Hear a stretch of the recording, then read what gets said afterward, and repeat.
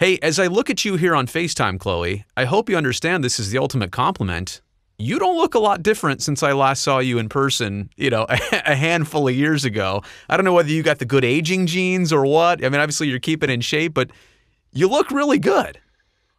Yeah, I guess it's I didn't get hit in the face enough, I guess, during my career. But you know what? It's funny when you take a couple of years off, and even when I got, I knew I couldn't come back playing, but Yeah, you always feel like you always feel like you can still play. It's just funny, yeah. you watch games and you go, I can still play. But even now, as you get older, it's better because it kind of gets that out of my head a little bit. But I feel pretty good. Luckily enough, I've only had a couple of surgeries when I played, which is pretty good in the hockey life. So, and you too. I like the new flow you got Yeah, going there. It's good. it's pandemic related. I like it. It's Yeah. experimental, and I guarantee I'll never ever do it again. Okay.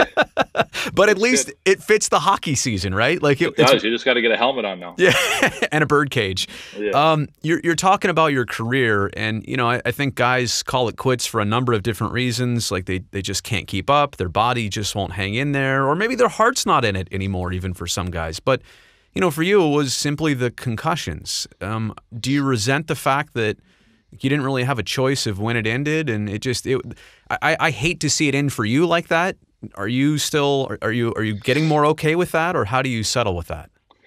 Yeah, like I said, I think as you get older and you see the younger players and you see the speed of the league and you just realize, it's passed by. But I'm not going to lie, it was bitter.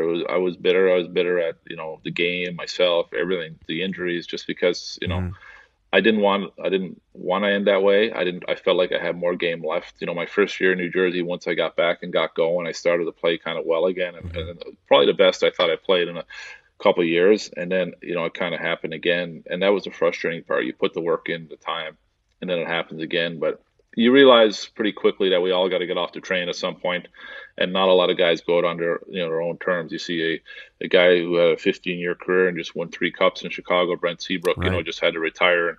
And so you can say, well, he's still getting paid, and I was lucky enough that I was under contract and whatnot. But it really, that almost makes it worse because you feel an obligation to uphold your end of the bargain. I love Lou Lamoriello, who signed me. He's the best man I've ever met in hockey, and it really let me down that I couldn't play for him. So, but at the end of the day, I knew I couldn't get cleared to play anyway, so that made it a little bit easier, I think.